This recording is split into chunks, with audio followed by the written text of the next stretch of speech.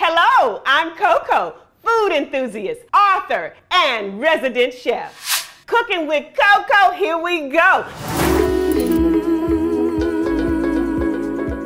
Welcome, family, to my kitchen. Look at that. What? Ha! Bam! Every batch made from scratch. Nothing to it but to do it. If I can do it, you can do it. Cook with Coco. From my grandma's kitchen to mine, now to yours.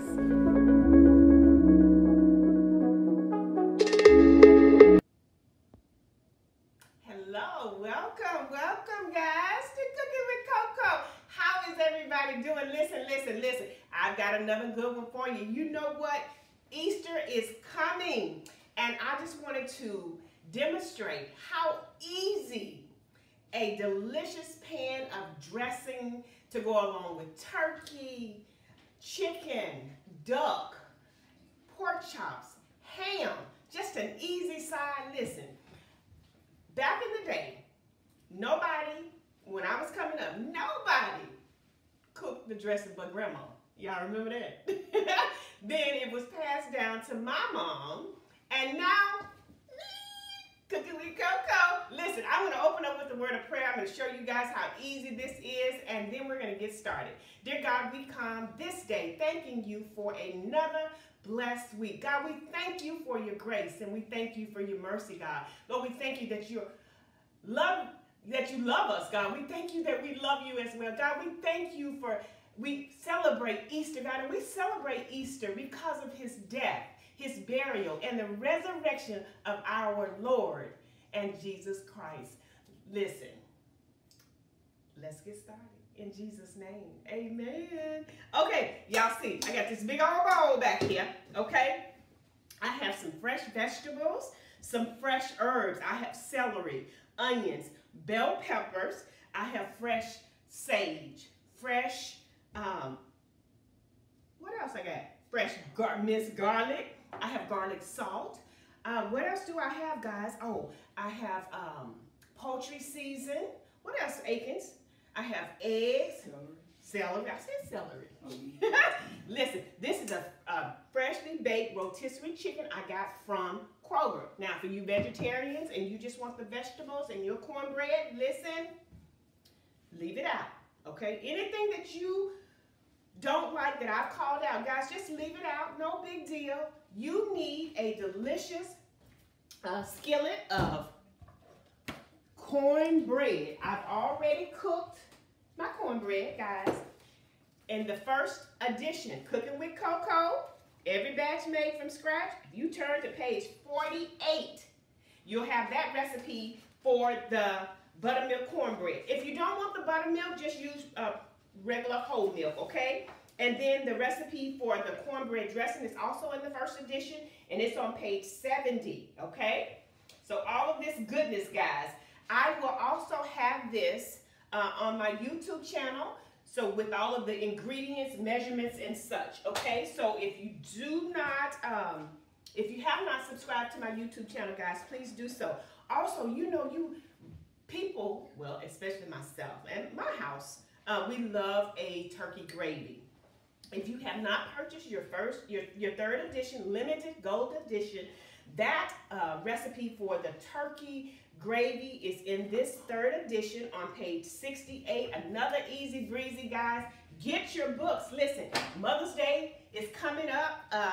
What is it, Pastor? It's the third Sunday in May? Okay, he believes so. So, guys, this third edition would be a great addition to add to your moms, your godmoms, your daughters, your daughter-in-laws. Listen, this cookbook is an easy breezy. If I can do it, you can do it. Let's get started, guys. Okay, this morning I took the liberty of baking my homemade buttermilk cornbread. So, you're going to need your cornbread. So we're going to dump that cornbread over in there. And just for a filler, I love to, and I got this from my grandmother, it's not in the cookbook, but this is something, it's a secret, okay? Get you some toast, some white bread, and toast your bread, okay? You want to crumble that up over in with your cornbread. I have about 4 slices now. I have a skillet of cornbread. If you're going to feed more than 10 to 12 people, because this pan of dressing, these ingredients and measurements will feed about anywhere from 10 to 12 people, okay? Mother's Day is second Sunday, May the 8th. Oh, who said it? Mother's Day is May the 8th. Okay, Mother's Day is May the 8th, guys. So, think about, consider Cooking with Coco's 3rd edition. I'm going to turn this back on here. Let me tell you, I don't know, a lot of people, when they put their vegetables in their cornbread, they don't saute them. I do. Let me tell you, it really brings out a wonderful, when I tell y'all wonderful, believe me, you want 1 stick of butter, because we're going to saute those, okay? We're going to saute them. What are you saying, Mr. Akins? Is that a half a stick or a whole That's stick? a half a stick of butter. We're using real butter. Oh, I said whole? Okay. Half a stick of butter, real butter, guys. Then we're going to take fresh minced garlic. Again, I will have those measurements on my YouTube channel, okay? So you'll see, you'll be able to get this. And also, it is also in the 3rd edition cookbook. So I have my minced garlic back there. And then I'm going to put an onion, bell pepper, and celery. I am a celery girl. I love celery, so I have a cup and about 1/4 of celery. The bell peppers and onions, 1 cup each, okay? You want to pour that over in your skillet as well. And we're just going to saute these vegetables until they're nice and tender and translucent, if you will, okay? So we just want to put those and soften those up. It will bring out so much deliciousness in this dressing. A lot of people just can't get it right. Listen, follow Coco's instructions. I tell you, you cannot go wrong. It will be moist. This chicken, rotisserie chicken that you put in there, is going to add all of that juiciness, all the flavor. My dressing never, ever, ever is dry. You really don't need gravy. Is that right, Akins? That's right. Listen, so y'all follow suit, and I promise you, you will not be sorry if you follow these instructions. We want 3 eggs in your dressing, okay? So I usually crack them and buff them up really nicely, okay? And this is a whole rotisserie chicken. I just deboned, and I kept it in little nice little hunks, okay? You have your 3 eggs. You want to pour that over in with your white bread. Okay, we have fresh herbs. We have sage. We have rosemary. What else we got? We have poultry seasoning. Okay, we have garlic salt and garlic powder. Okay, we're going to pour all that goodness over in there. Let me tell you something. Have you all ever had someone's dressing and it was green? They put too much poultry seasoning. They put too much poultry seasoning in it. So you want a nice, beautiful brown dressing. Don't put too much poultry seasoning in your dressing. Now, we want 1 can of cream of chicken. Okay? 1 can of cream of chicken. Remember, if you are feeding more than 10 to 12 people, simply add more ingredients. You may want to make 2 pans of cornbread. You may want to toast more than just 4 slices of bread, okay? So again, just double your ingredients. Now I'm putting this rotisserie chicken in. This is a dumping game, guys. It's an easy breezy, nothing to it but to do it. If I can do it, you can do it. Guess what? I took a little break. Y'all, I've been tired. Y'all, I've been tired. Listen. So when you don't see Coco come on a Friday or a Saturday or through the midweek, just go back to YouTube and watch some of our old shows. Listen, you still can learn. You still can learn from those old shows, okay?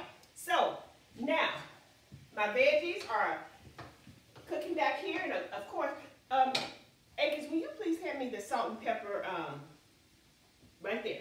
There and there. You want to season your veggies as well.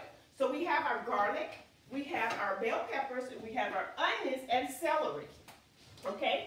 Then you want to bring those flavors out. So you want to add some black pepper, bland, okay? You want some salt. Open up all of those juices, okay? Give that a nice stir. And again, I like my veggies tender. I don't like to, honey, can you bring that in a little bit maybe? Maybe they can kind of see what this is looking like. So, the veggies are cooking nicely. Again, I like my veggies tender. I don't like eating dressing and you have the hard crunch.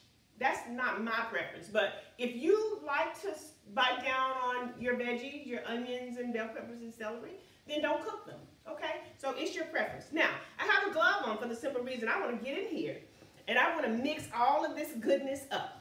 So I have my rotisserie chicken, a whole rotisserie chicken that I deboned. I didn't shred.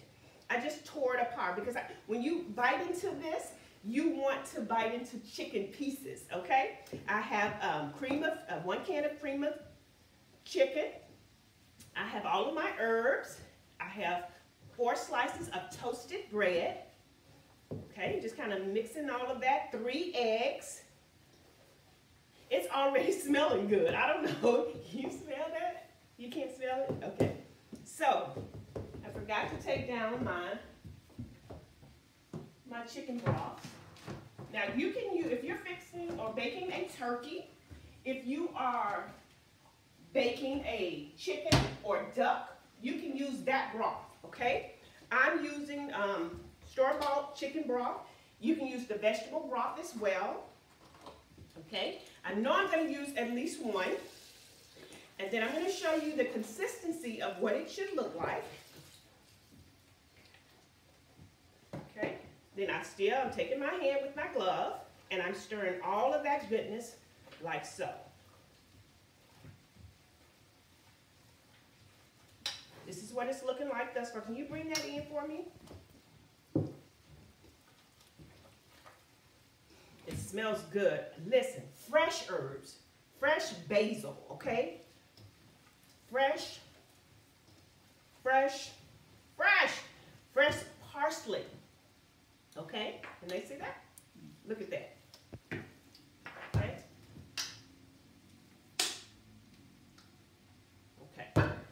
So we just want to mix all of that goodness. And this just helps you to, when you're using your hand, it just helps to really just incorporate all of those wonderful herbs and spices and all of that good stuff. Okay? So I have my salt and pepper back here as well. So I want to add some salt. Not too much. My husband always tells me I'm heavy-handed. But again, I will have those measurements for you. So you'll know exactly what to do. So now we want to stir that nicely. Incorporate all of that goodness. Okay, this is the texture right now. This to me is not, it's wet enough. So I'm going to open another one. If I can. Let me get my husband to open this for me. Step to the side for just a minute. My veggies are sauteing really nicely back here, okay? And they are smelling amazing. You can also dash a little poultry season, a little sage in your veggies as well, okay? Along with this butter and fresh minced garlic, guys. This is amazing. Now, don't forget, if you're a gravy guy or girl, you like, excuse me, it's the pepper in your, excuse me, I'm so sorry. Thank you, it's that pepper. Thank you. So, we're going to add just a little bit more, and that's a half, okay? So, what I've used, 1 entire 32 ounce and then half of a 32 ounce, okay? Mix that really nicely, like so. And now, you know that the cornbread is already done, okay? You want to cook those eggs when you put this in the oven, and you just want it to firm, okay? The eggs will help it to rise, just like if you were baking a cake. Okay, yes, this is the consistency. I definitely want you guys to see this. Can they see how this is? This is the consistency. See, it's not too mushy, but you still have your cornbread and you can see the texture, okay? Smells amazing. It really smells amazing. And so for an Easter dinner, guys, what are you guys cooking for your Easter dinner? Do you have guests coming over? What are y'all doing? We have guests that are coming. How many guests are we having this? Okay, we have, Pastor Akins said, we have about 10 guests that will join us on Sunday after church. Okay? So what are you guys cooking? You know, when my brother was living, he loved cooking as well, and he would often cook duck with the dressings. And so that was a good one. I don't know, do you all do chicken? Do you do turkey? What do you guys like to cook for Thanksgiving? I know we're gonna do the traditional macaroni and cheese, collard greens, ham, dinner rolls, the cornbread dressing, of course, and cornbread. Yeah, I usually do a skillet of steel buttermilk cornbread to go along with those delicious greens. Yeah, we're missing something though. I said turkey, ham, dressing, collard greens, macaroni and cheese. What else? Oh, these veggies. Okay.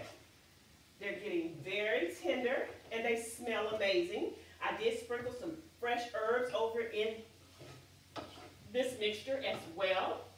When those onions start to turn translucent, let me show you. Can they see that? They smell so good. So we want our dressing to be very flavorful, okay? So you want to add those fresh herbs. And that's the key that I found to be a winner for me in my dressing. Fresh herbs, okay? Okay. Now, I'm going to step to the side. I'm going to get my pan. This is the pan I'm using. You have, again, if you're going to double these ingredients, you simply get a bigger pan and add double the ingredients. So we're just going to spray this pan because we don't want anything to stick. You want to be able to get your big spoon and lift that deliciousness out and not to leave anything. So I just sprayed it with some ham. Okay? My veggies are nice and tender. So now look, I'm just going to pour all of this goodness over in this bowl, okay? And now you want to stir all of this goodness like so. This is going to be amazing. Now, I know today is Friday and I'm prepping and preparing for Sunday. But think about this, guys. It's going to sit in the refrigerator Friday night, Saturday night. So all of those herbs and spices and all of the onions and bell peppers and celery will have time to just marinate, bringing all tons of flavor out in this dressing. And it's just going to be amazing, okay? So you want to stir all this goodness. Now, I know that I put 3 eggs in this, but listen, I have to taste. I have to taste. People will say, well, you know, the egg is, that's a raw egg. But I have to taste to make sure, you know, you have to make sure that everything is on spot, seasoned. So I'm going to taste a little of the dressing to see where I'm missing anything. Oh my goodness. It doesn't need anything but a little black pepper. So I'm going to add a little black pepper. I'm going to stir this up. Now, let me give you my trick and secret. This is passed on to my mom. It never fails. Once you spray your pan, you want to pour your dressing over in your pan that has been sprayed down. Guys, what I will do, I'm going to put this in the refrigerator. But Sunday, when it's time to serve, you will cover your dressing. You're going to cover this with some aluminum foil, and you're going to put it in the oven at 350 degrees for the first 30 minutes covered, okay? So that's 30, 35, 40, 45. For the next 15 to 20 minutes, uncover it, and then it will start to brown. Listen, I promise you, delicious, delicious. You will thank me for this later. You're going to thank me for this later, okay? This is a yumminess. This is my grandma's homemade cornbread dressing with all of these veggies, fresh herbs. You cannot go wrong. I want you guys to copycat me. Yes, copycat me. Make this. If you're not making it for Easter, maybe for Mother's Day, okay? Listen, first 30 minutes covered, 350 degrees. Uncover for the next 15 to 20 minutes. You want it to, you want to, Pastor Akins, I cannot hear you. This man, y'all help me. The last 15, 20 minutes, you want it to bake it uncovered.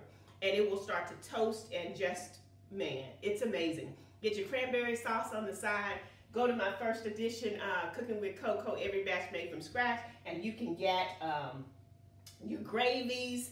Listen, your turkey gravies, absolutely delicious. Guys, I appreciate you guys tuning in. Happy Easter. Know the reason that we celebrate Easter. It is because of his death, his burial, and the resurrection of our Lord and Savior, Jesus Christ. I love you guys.